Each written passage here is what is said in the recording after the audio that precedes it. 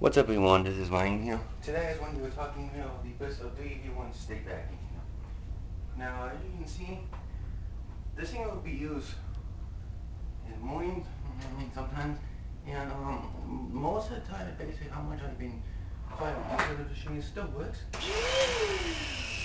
but it still does that squeaky noise at the end a little bit because, well, it still does a little bit because you're not expected this thing, but surprisingly, this thing actually still works, surprisingly, because even though it seems kind of loose, I believe you put this hand here, walk the hand side to side a little bit, and sometimes these stick models they get loose at the same time when you use them.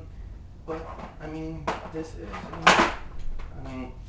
yeah, that's a problem because if you try to pick it up, but sometimes the handle falls off it, and you can see this is the 2020 model.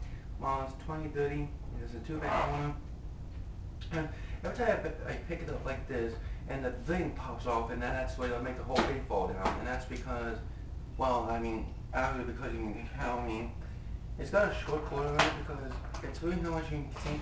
This thing is still working completely. If you know this thing is being used almost quite a bit, but the thing is though, guys, when you actually get this machine, it's pretty much when you know I expected this thing, but you know how much I've been used almost like every single time I use this stick vacuum right here, you even tell if you use this kind of handle like this.